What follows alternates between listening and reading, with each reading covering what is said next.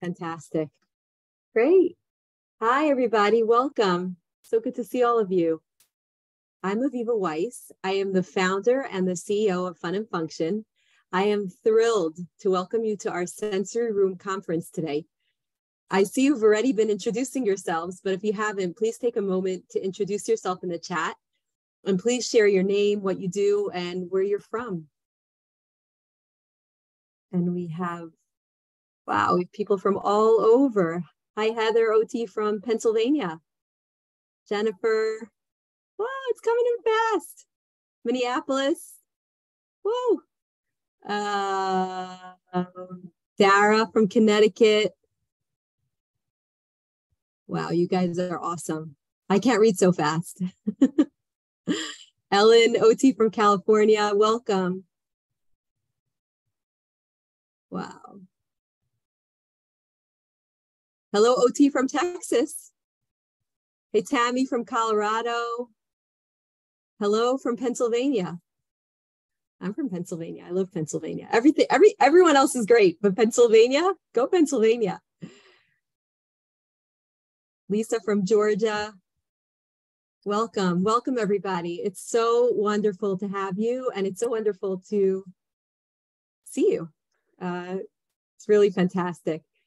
Hundreds of teachers and therapists and administrators are joining us today. And this tells you that sensory rooms are popular, but also stimulate a lot of questions. Fortunately, our expert team is here to guide you today and always. This conference is part of our Active Mind program. We work with schools across the country to improve classroom behavior and academic success. We're very, very passionate about each person's potential. Today, we'll focus on sensory room solutions. We'll show you how it works, why it's effective, and answer your questions, all in an hour. Let's get started. It's my pleasure to introduce you to my amazing colleague, Rifki Berger. Rifki is an occupational therapist with classroom experience in special education. She's everyone's favorite sensory coach. Rifki, take it away, and thank you all for joining. Hi, everyone, and welcome to your Sensory Room webinar, where we will learn how to take your sensory room to the next level. I'm Rifki Berger, OT, and I worked in product education and product development for Fun and Function. I also work with our sensory room design team to create sensory rooms that will work for you and your students. A few instructions before we begin. Everyone, please set your chat to everyone so we can see your responses to all of our questions. For example, now let's take a moment to share in the chat what you are most interested in learning about today. Let's see, what are you interested in learning about? Okay, room setup, safety, new product, how to set it up, room, safety, effective data collection, spacing, safety, sensory diets, room safety, effective use, developing something, data collection, routines. Wow, we are going to get to a lot of these things today. And what we don't get to, you'll be able to ask our customer service team. And we are going to have you put questions in the Q&A section, which my colleague Elisheva is monitoring, and another OT on our team is going to be answering some of those questions as they come in. But Elisheva will be picking one or two trending questions to answer during breaks that we take, okay? We'll also have some fun polls, and you can share reactions with a thumbs up or a thumbs down. And at the end, we'll share a survey link. All participants will be entered to win a $100 gift card. Okay. Getting started. Oh, hold on.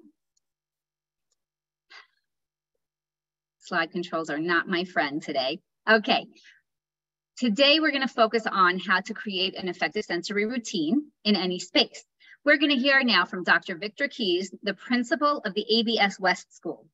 Our Fun and Function team designed their successful sensory room, and we work closely with the school.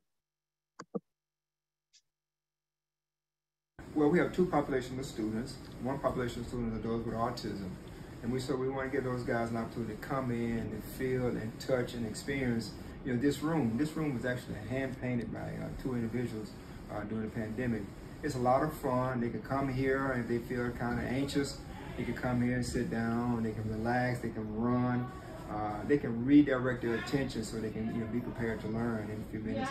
And it's all organized. When they come down here, the music therapist is in here, and I tell them, I say, I want these guys to come in and use a lot of the energy up initially. But then as we calm down in the period and the session is over, we kind of slow them down and get their heart rates down so they can go into the classroom and be ready to learn. Well, we have two populations. Wonderful. Okay, so what are our learning outcomes for today, right?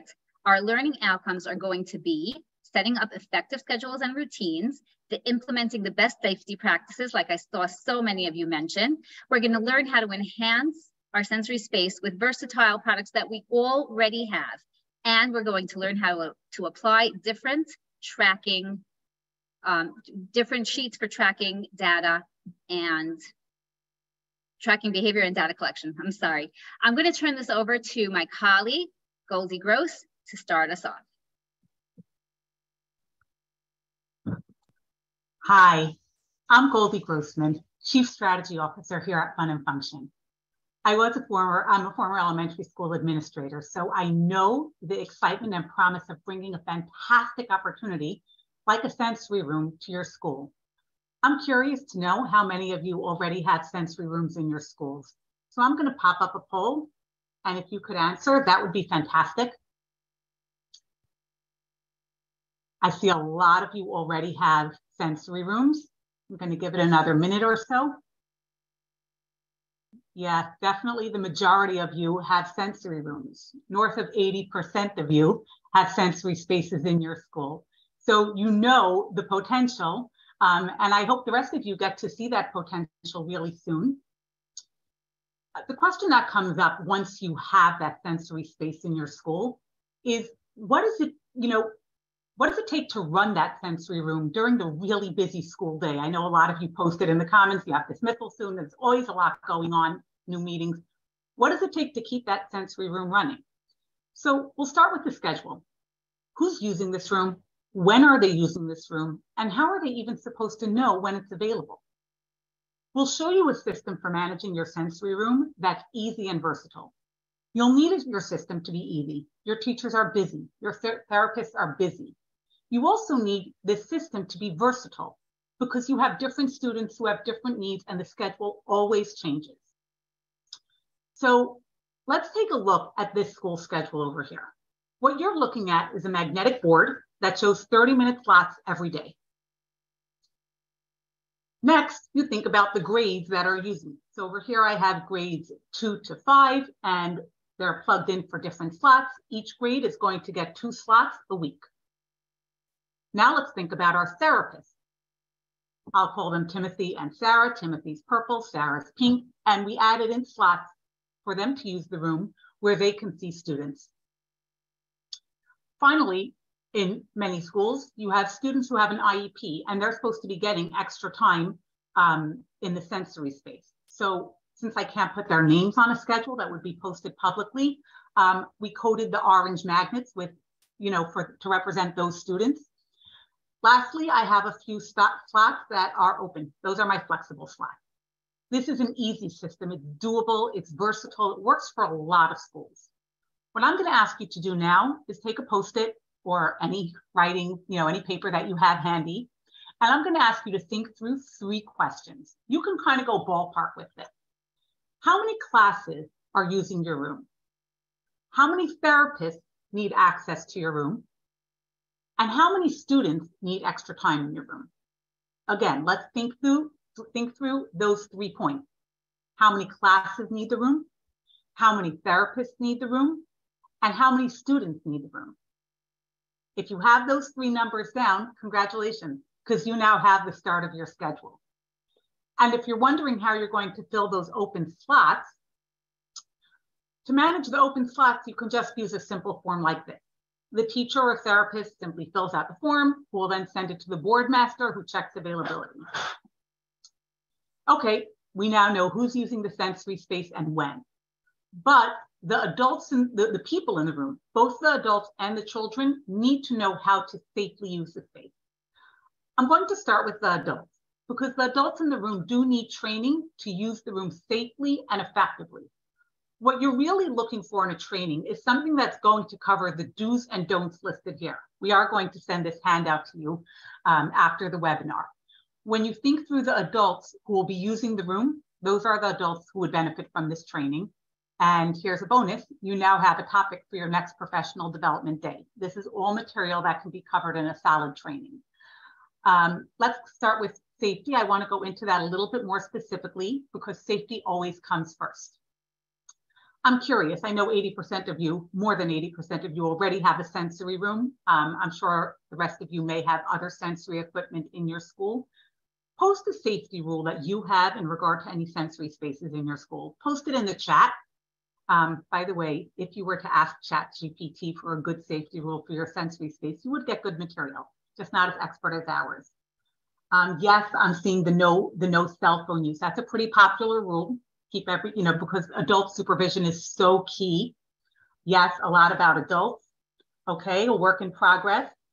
We'll get to that. The last piece that I'll cover is the point that you should keep in mind when you're developing the safety rules for your sensory space.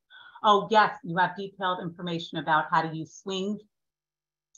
Oh, interesting, that the space is not for highly escalated students. Supervision, supervision, supervision. Cleanup is so important for maintenance and to keep the room at its best. Okay. Okay, I want to get a little bit more specific over here, and I want to show you what it looks like. You want to inspect your equipment really carefully. This is the key piece. You see how that carabiner is just worn down? You're looking at your equipment carefully. You're feeling it, you're touching it, you're checking for wear and tear. Make sure that every swing, all climbing equipment is really secure. You want to run your hands over the equipment to see that, everything feels as it should. Read the safety guidelines that we provide with every piece of equipment. There's key information there, such as, making sure to use a swivel when you're using a single point suspension swing. Thumbs up in the chat if you've been able to read the safety guidelines that come with your sensory room equipment. Yeah, yes. If you haven't read those safety guidelines, please do. We make them really readable, safety first. If you don't have the guidelines for your product, you can look up the product on the website, and our safety guidelines are accessible, and you can just print them off straight from our website and share them with anyone who needs them. Okay, some of you mentioned that your safety points are, your safety rules are still in development. If you want to take a minute to look through these points, a lot of them are kind of customizable to your space. For example, room capacity, right? That depends on the size of your room, how much equipment is in there. Something like hygiene, you'll probably want to consult with your local department about what their expectations are, what their standards are. But these are all the points that you want to think through when you're developing the safety rules for your sensory space. Okay, let's pause here to take some questions. We'll turn to my colleague, Elisheva Schreiber, who's our Director of Active Mind Solutions. She's been monitoring the questions. Elisheva, any questions? Hi, thank you, Goldie, and hello, everybody. So we have a few questions that have come in, and feel free to keep posting questions in the Q&A. Our first question today is like this. Do you recommend that schools post the schedules of the sensory room? I'm worried that students will be disappointed since our schedule sometimes changes without a lot of notice. For sure. So that's a great question. I do recommend that schools post that schedule somewhere where the therapists and teachers can easily see it. At the same time, I wouldn't post it somewhere that students can see because, as you said, a change in routine can be hard for kids. So I post it somewhere like the main office or a staff lounge, again, somewhere accessible to teachers, but not to students. Thank you. Our next question is, what happens when a therapist's scheduled time for use of the room is right after the child's class had use of the room? Is there such a thing as too much sensory time for the child? Okay, that's also a great question. When you look at that original board, I think any administrator who spent time with that schedule and moving things around and thinking about all the considerations, that's definitely a consideration I would take into account. If a therapist sees let's say the students in the second grade, I'd make sure that that therapist and that second grade do not have back-to-back slots in the room. Okay. I noticed one of the slides mentioned medical clearance. Could you explain more of what you meant by that? For sure. Again, great question. I'm not a medical professional, and what's going on over here is that sometimes you have students with specific medical needs. I'll give you an example. Students with seizure disorders, and some of the equipment in the sensory room might be incompatible with their medical needs. Spinning, that rotational input, which should always be done only under close supervision from a therapist, is something that many children with seizure disorders can't tolerate. So if there's a student in your building with a medical history, the medical professionals in your building should make sure that they have medical clearance to use the sensory equipment. Fabulous. Does the name matter, sensory room versus sensory lab, and why? So it's so interesting to me because every school has their own personality. Bring your personality to the name of the space. It does not matter at all. Okay. And one last question for this segment. How do you suggest using sensory rooms proactively and not reactively? Oftentimes we're seeing that sensory spaces could be used as a punishment or as a seclusion area, and we'd love to use it proactively. What would be suggestions for that? 100%. We do recommend using sensory spaces proactively on a schedule. It's interesting. Sometimes some schools want to use it as a place for a student who's having a meltdown, but you really want to avoid that because you can find a student developing a behavior pattern where there's a meltdown and then that results in more sensory room space. So you really want to use that sensory room, pretty much on a schedule in a proactive way. You might want to adjust the timing, and a therapist or, a sensory detective can definitely help you figure out the timing that's most effective for different students, different classes. But yes, proactive is definitely the recommended approach. Okay, thank you. So that's going to wrap up my questions for this segment. Everyone continue to post questions in the Q&A, and we'll hopefully get to more of them after the next segment. Back to you, Goldie. Okay, so we've talked about how to schedule our time in the room, and we've given an overview of how to use that sensory room safely. Now we want to actually use that sensory room with kids to help them be their best selves. So I'm going to turn it over to Rifki Berger. This is very much her area of expertise. Okay, thank you, Goldie. Before I start my segment, I just want to remind you, if you put your questions in the Q&A, one of our expert OTs can answer them. So I see a lot of you putting questions in the chat. Just try to put them in the Q&A instead. And a lot of you asked about, will there be a recording available? Yes, we're going to be sending out a recording as well as some of the worksheets that you see here after the webinar. So stay tuned and look at your email. All right. We can all use sensory input to regulate, right? Everybody has a sensory profile. So let's all take a moment for a deep breath. In and out. Let's do that again. In and out. We can all feel how that breathing grounds us, right? Okay, now on your desk, is there a paper clip or an eraser or even a stress ball? Why don't you touch it for a moment and notice the sensations? Run it along your hands. Is what you're touching alerting or calming? Now, if you want to put what you're touching in the chat and whether it's alerting or calming, we'll review some of your responses.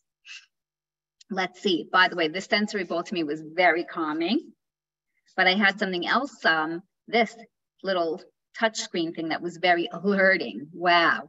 Okay, a paper clip. So Mackenzie, did you find that alerting? Oh, you found it calming. Okay. Excellent. Cold seltzer can be alerting. Yes. Okay. iPod case alerting. Tough Velcro alerting. Paper clip alerting. Texture on pen alerting. Fuzzy blanket calming. Yes. Wonderful. We're using calm strips on our students' desks. It's amazing. We have something like that, an anemone kind of spiky thing. Spiky side of Velcro, very alerting. Vanilla scented candle. I'm all for that. Therapy is alerting. Okay, therapy can be calming for some people. Oh, a warm mug for sure, calming. Wonderful. These are all responses that shows you how things can be calming or alerting. Now, let's look at what a sensory room can do for your students.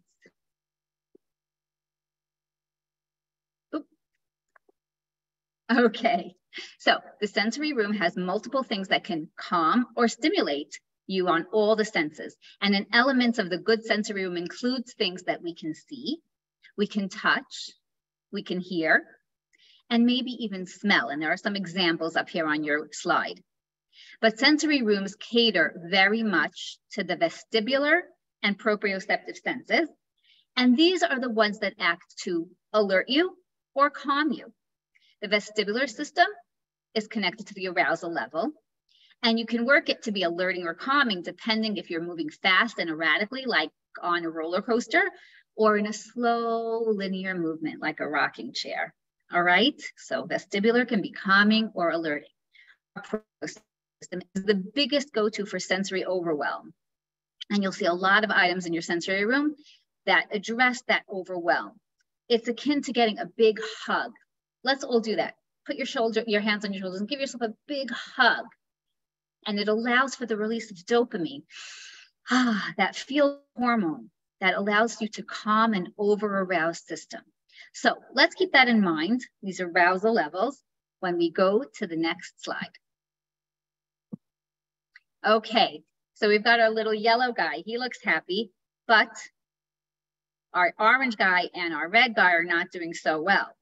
Okay, so we learn best when our nervous system is balanced. So if we are under-aroused or over-aroused, our ability to learn is compromised. Let's say your student Simone is looking out the window, ignoring instructions. We could give her a bounce board or a trampoline to get the optimal levels of arousal so she is ready to learn. You can also give her a wiggle cushion in class, and that will help us learn. If your student Tom is agitated like this red guy, and he looks like he's about to have a meltdown, he could use the calming input of sitting in a beanbag chair in the sensory room or in the corner of a classroom, or some deep pressure with a foam roller. All right, so what are we going to do with all of this information? All right, we need to get the arousal levels right for everybody in the same sensory room. Okay, so let's figure that out. We can compare our time in the sensory room to like a sandwich with many different layers. Okay, so when you enter the room, top of the bun, okay, organize everybody by reviewing the rules. There should be rules for the children and the staff posted, and we do have some of those resources on our website. And review the rules with the student. Okay, that's that top section. And then you have them choose the tools and equipment. So in the middle section, you have your action. And those tools and equipment should help them give their best sensory input for their individual needs. Now, this can be done with a choice board or even by using an obstacle course where everybody is rotating through the equipment. Then at the bottom, you close with calming input so that the students are ready to return to class. And that's our sensory sandwich. Let's look at some of these alerting and calming activities that we can do. Okay, so there are many ways to wake up the body. Let's look at these activities and let me know in the chat which ones you already use in your sensory space. Let's all share our ideas here, and I'll read some of them off as they come in.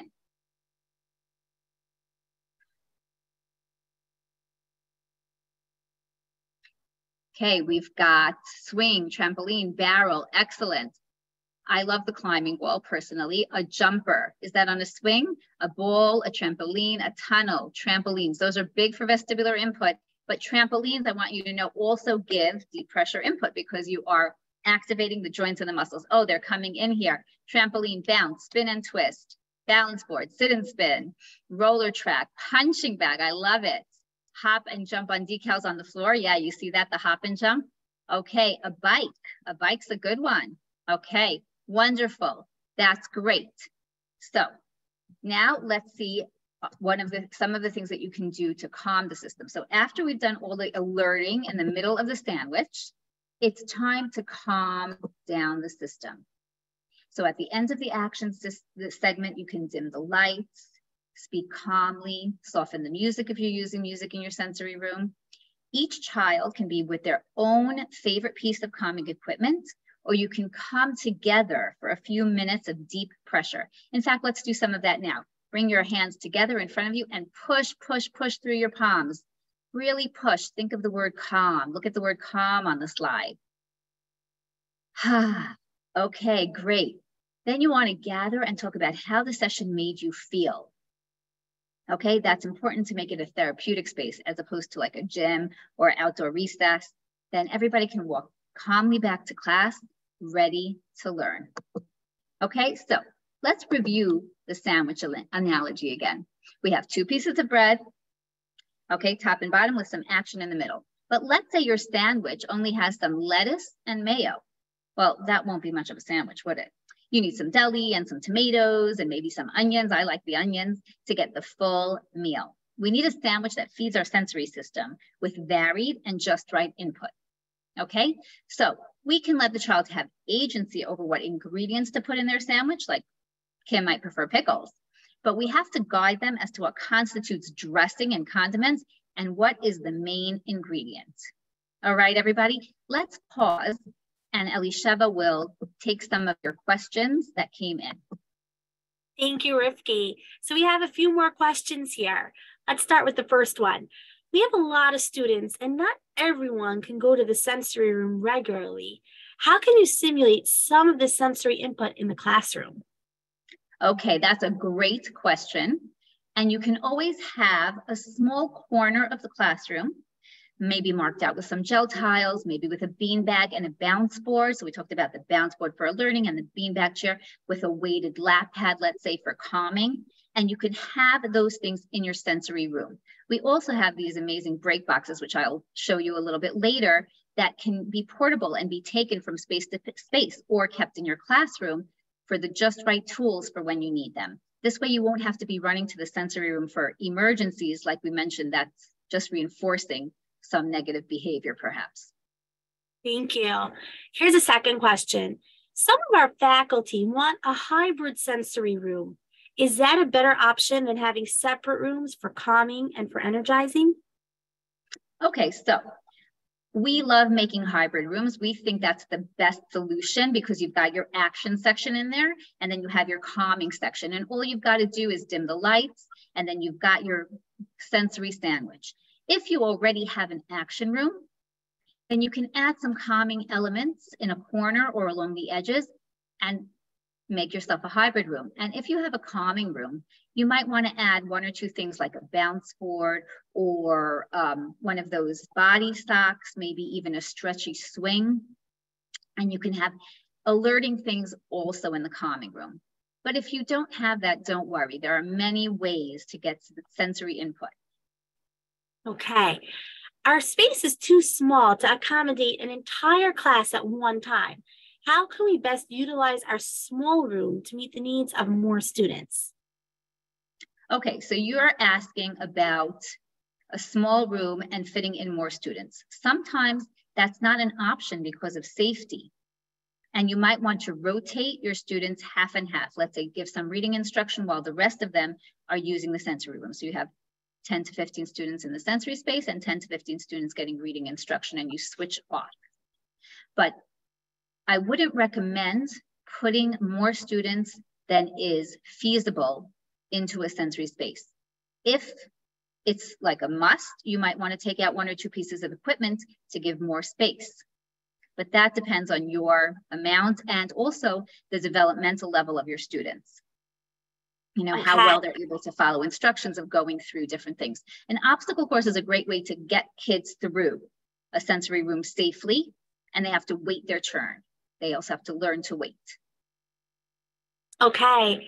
What is an appropriate amount of time for a student to spend in the sensory room? Okay, so it would be like as long as he needs, but that's not reasonable, right? So we usually recommend 20 to 30 minutes for a full sandwich, but you can also do a full sandwich in 10 minutes. It depends on that schedule board and how many classes you have and what the needs of your kids are. So scheduling is something that you're going to have to figure out.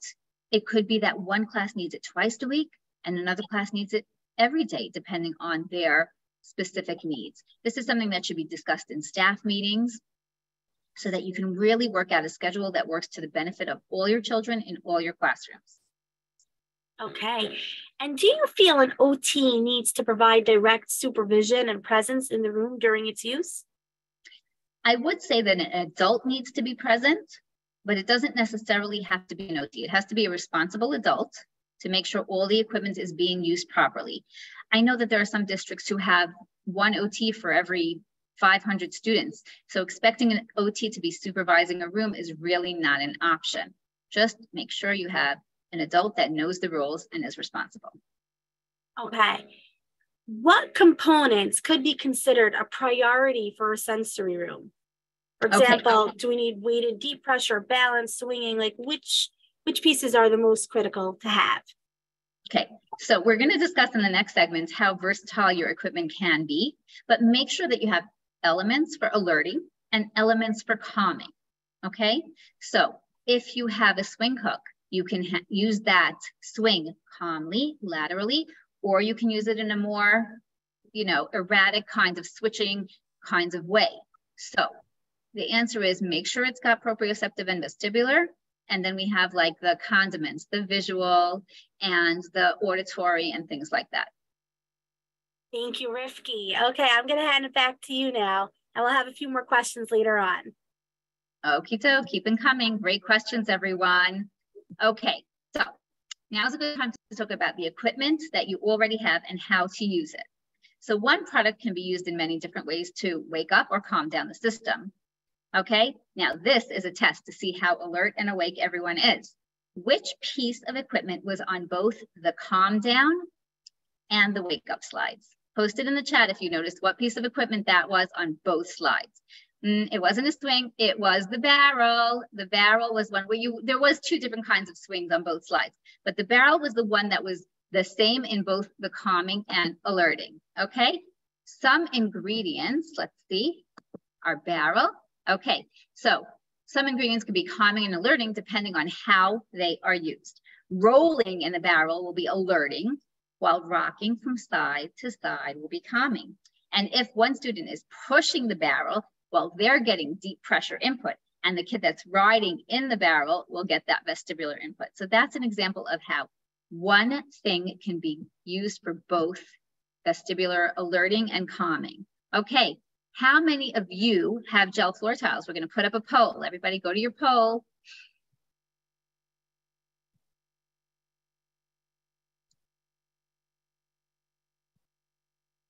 Okay, how many of you have gel tiles? Let's see. I was getting some thumbs up. Okay, all right. Oh, wow. Answers are coming in.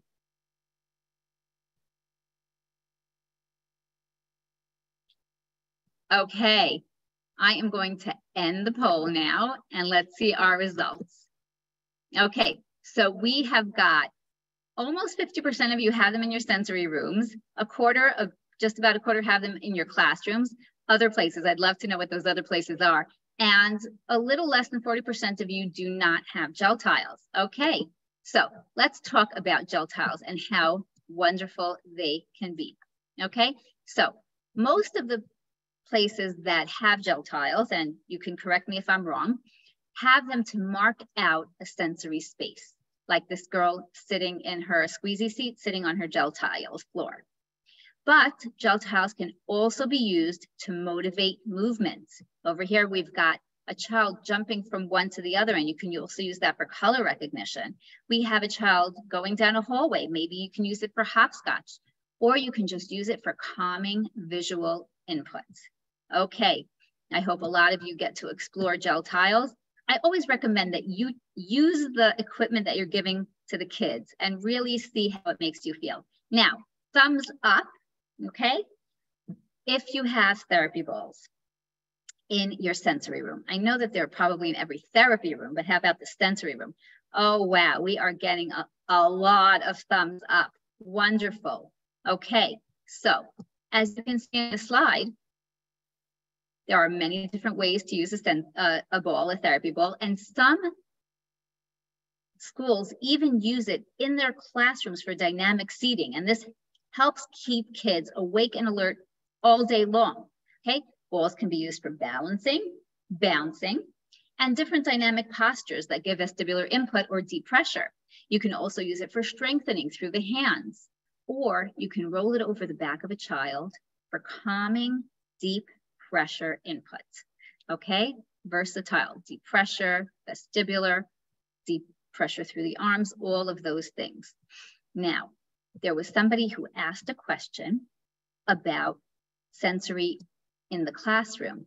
How can you put sensory corners in the classroom? And this is, in addition to designing sensory rooms, we also offer break boxes that have portable tools.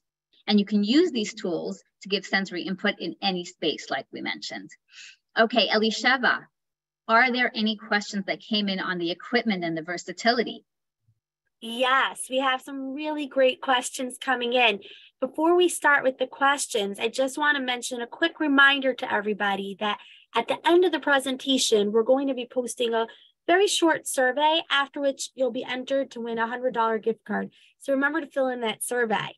Okay, now back to these questions. Rifki, should we give students specific instructions for how to use tools for calming or alerting input, or just let them use it as they want?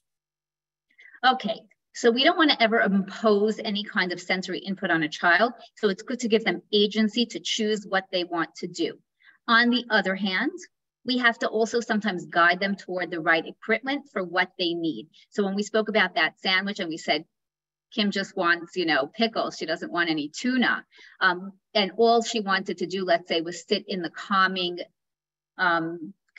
cozy canoe. But what she really needed was to get some action because she's under aroused in class. Then we have to guard her towards things like a trampoline. But I would give her choices because remember, we don't want to impose anything. So if she likes the cozy canoe, think about what's the most like that can give her active input. And I just thought of something, a cozy canoe, if you rock it from side to side, can give you that input that you're looking for, that vestibular input. So yes, you have to guide the kids, but you can't impose something on them. You give them choices. Okay. What do you do when students gravitate to one area of a sensory room or a sensory corner and everybody wants to use those products? Okay, so in a sensory room, the best way to handle that would be to have that obstacle course that everybody's going through the stations at different times. And you give them like a transition warning. Okay, in 10 seconds, we're going to move to the next, everybody move to the next station. And that really gets kids rotating through a room. Now, you also mentioned that, let's say you have sensory equipment in the classroom and everybody wants to use that equipment. So let's say with our break box, we have certain tools, but everybody wants the body stock. You can buy individual body stocks, a few of them, but also you tell the kids, oh, you know what? Evan's using the body stock now. His turns over in 5 minutes, and in 5 minutes, you'll get the body stock. Or you can have a rotation, like with little Velcros. Oh, this person is using it, then that person, then that student gets to use it. So this way they all learn that they get their sensory needs met. It might not be right away, but they will get them met. Okay. Next question is one of our favorite questions. I get this all the time. How do I make sure that the sensory room or the classroom corner does not become a playroom? Okay, so I would first recommend getting the whole class together and letting them try out the tools, right? And you can note which tools, a certain kid likes better than the others. Then after everybody is already familiar with the tools, there can be a schedule or a pass, just the way you have a bathroom pass, a pass to the sensory room. Oh, I'm sorry, the sensory corner. Oh, look, the sensory corner is full right now. There are 2 children with passes. Okay, you're gonna have to wait a few minutes for your turn. And there are going to be kids that you'll realize will need the sensory corner. And the children that don't, eventually it will taper off. They're like, need to go to the sensory corner just because it's a novel thing. That's not to say that if they, finish their worksheets or whatever it is, they can't also go to the sensory corner, but children will eventually gravitate to the sensory corner, only the ones that need it. And the other ones, it'll be like a once in a while thing. Okay? Okay. One last question here and a nod to those of you who are building out your sensory spaces now. how do you as an admin choose the right products for my students when building out a sensory space? Okay, so first you're going to have to go into your sensory room for a few sessions with different classes as an observer. And you're going to see which of that equipment is really not being used and maybe needs to be used in a different way or replaced. And what are the things that are constantly being used and maybe need another one of? Okay, so first comes observation. Then you're going to see to make sure that your sensory room has equipment both for calming and for alerting. And you're going to make your purchases based on that knowledge. Now, the way that you can kind of look at the sensory room with a better lens, let's say your detective lens, and see which kids need which stuff is to get more educated on sensory processing. Okay, and that could be done in many different ways. We have a wonderful sensory coach series on our website that can really help educate you as to what sensory tools need to be used. Okay, thank you, Rifki. We're going to field a few more questions later. In the meantime, I'm going to hand it back to Rifki to discuss data collection and progress tracking. Back to you, Rifki. Okay, here we go. Okay, so in order to increase your success, we just spoke about observing students because of the equipment. You need information about a specific student. So you have to observe that student and collect data. Okay, now, for example, let's say the child is using sensory room equipment. He's going regularly to the sensory room, but is still not ready to focus in class, right? So what could be the issue there? One answer is that you need to redirect the student to sensory equipment that will be most effective for them. And we mentioned that in one of the questions, right? We need to co-regulate our students before they can really regulate themselves. So we have to be their guides. It's not one size fits all. And the data collection will help you identify what each student needs. Let's see how that looks. Hey, I'd like to share with you some data collection we did on a student called Ashley. This is an actual student that we had. What was happening with Ashley? She was in a 6-to-1-to-1 classroom, and she was constantly biting herself and hitting herself on the head whenever she felt overwhelmed. Now, the teacher was like, she did not know what this was about, but it was happening mostly during circle time. And during circle time one day, she asked her assistant to run circle time, and she stood back and she observed. What did she see? Every time one of the children got excited because his name was called, he would let out this high-pitched squeal, or when his favorite song was being played, right? And that's when she would start with this and biting herself.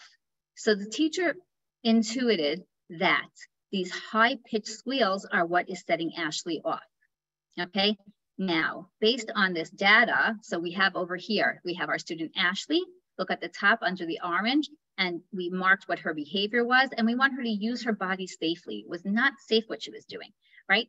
And this was happening mostly during circle time, but the teacher took a baseline of her data, how many times this was happening per day. Now, it didn't have to be that only the teacher was taking the data, but somebody was assigned to mark down when Ashley was doing this, so we can know how much she was doing it and see if our intervention worked, right?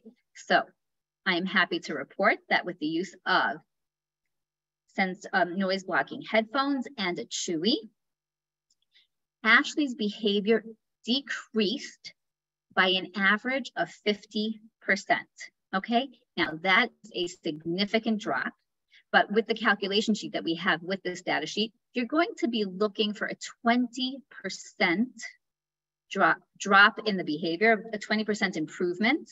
Anything below 20% is going to flag that you need to use a different tool. But if you have 20%, you can like celebrate because that has already changed the day for a child. Now let's look at another sheet that you can use to really hone in on what kind of input a child would need. So over here, we have Ashley again, we used her as our sample, and the teacher tried out different things. She thought maybe if Ashley's hands were busy, she wouldn't bite herself. So she tried to fidget. Well, that really did not work for Ashley. She thought maybe some sensory brushing would calm her, and she tried that too. Ashley loved it, but it wasn't what was keeping her calm long-term. So the teacher was able to understand that the noise canceling headphones worn during circle time and free play, which was the noisiest parts of the day, were helpful. And that Ashley was using her jaw muscles, which are the strongest muscles in the body for their size, to give herself deep pressure input through her mouth to regulate. And it also kept her from biting herself. All right, so I'm going to turn it back over to Dr. Keys, who is going to let us know how his sensory room is helping focus and self-regulate with the children and preempt disruptive behavior and support inclusion in his classrooms. Our discipline, our infractions have gone down. The students in the life skills program are not as aggressive, and even the kids in the AB program, they're not more prone to have arguments or disagreements. You know, if they come down here, they can kind of relax, because we also can adjust the lighting, and so that has an effect on them too. And so we can dim the lights down, they can have the music on, the interactive smart board is on, and so they really come down here and calm themselves down. And the teachers buy into it also, because they want to come down here and see the kids benefit, because a lot of times those kids are anxious in the classroom. And so when they come down here, all that anxiety is kind of extinguished, and everyone's calm, and everyone can focus on learning. And that's the goal, to get everybody focused on learning, because if you got a chaotic class, no one's learning anything, you know, at least during that chaos.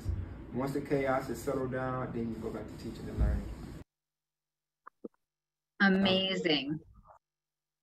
Okay, so these are the key takeaways from our sensory room presentation today. Okay, we learned how to set up schedules and routines. We implemented best practices for safety. We learned how your tools can be very versatile and used anywhere. And we had these data sheets to track the behavior and effectiveness of your interventions. Okay, Elisheva, we can pause now for some final questions.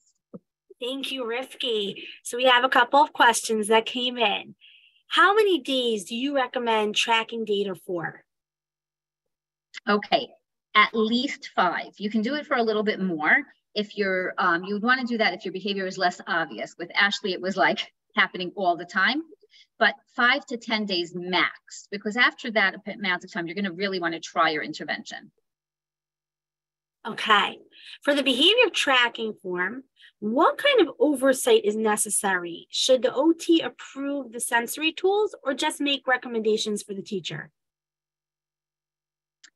So it depends also on the availability of your OT. Okay, so if you have a child with an IEP that has specific sensory information in his IEP, that will guide you. But for a child who just needs sensory input and it's not so clear, you have to be the sensory detective and see what kind of input that child needs. So remember, our go-to for sensory overwhelm is always that deep pressure input, and that could be given in many ways. And for arousal, it's that vestibular input, that bouncing or that more active sensory input. Did that answer the question? Yes, I believe it did. Thank you, Rifki. Okay. I love the concept outlined in the sensory intervention tracking form. How do teachers know what tools to start with? So it's a little similar to the previous question, but adds on a little more, Rifki. Okay, very good. So as I mentioned, sensory processing is something that everybody should be very well versed in. And there are a lot of resources available on YouTube or from different sources that can help you get more of an understanding of sensory processing. So it's imperative that if you have an education day, a staff education day, that you bring that to your school and just help teachers and parents understand what the principles of sensory processing are and how to use them. When I was training our staff in, why do we sell sensory equipment? We had a day where everybody tried on a sensory deficit. I had somebody putting pegs in a pegboard with gloves on. I had somebody trying to read the Gettysburg Address while somebody crinkled a potato chip bag in her ear. And you can get a sense of what a child is going through. And I think that's very important to understand that. And then you'll be able to pick sensory interventions that will be able to address their issues. Thank you, Rifki. Okay, before we wrap up and Aviva tells you about your surprise gift, we want to announce the winner of our live training package. When each of you registered for our webinar, you were automatically entered to win. And I'm really delighted to announce that the winner is Southampton School District in New York. We'll be in touch with you after the webinar to share the details. And now I'd like to turn this over to Aviva Weiss, who will conclude today's webinar and highlight what to expect next. Aviva? Thank you, Elisheva. Thank you, Rifki, for your great presentation and answers to so many excellent questions. And we want to thank all of you for joining us today. To help you take your sensory room up to the next level, we have a surprise gift for you and your school, and the details will be sent to you by email. If you have any questions or other challenges, we're here to help. Please contact your account manager at Fun and Function or email activemind@funandfunction.com. Before we end the conference, please tell us how we did today. Please click the link in the chat and answer one question. It's that easy and it's super helpful to us. Thank you for sharing your feedback. We are always here for you and your community. We are so grateful for your presence and have a wonderful, wonderful day. Thanks, everybody. And if you want to put your key takeaway from the Sensory Room webinar in the chat, we'd like to know what your key takeaway, what did you come out with that was most important from this webinar today?